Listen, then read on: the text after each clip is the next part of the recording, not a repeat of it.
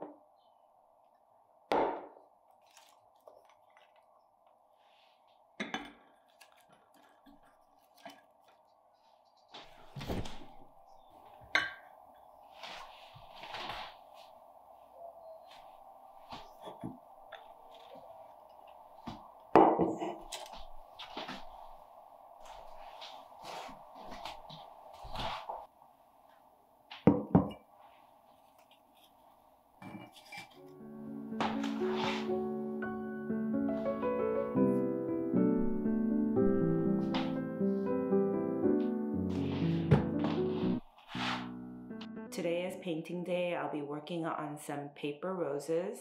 I'm going to be gifting them to my son's teacher. I'm also going to experiment a little bit with adjusting the sizing to just make it a little bit bigger. I'm just going to play around with some of the sizes. And good thing my son has a different teacher every year, so I could make the same thing every year. Paper roses are for Valentine's Day, and you could try making it with my tutorial. I'll be linking below the video.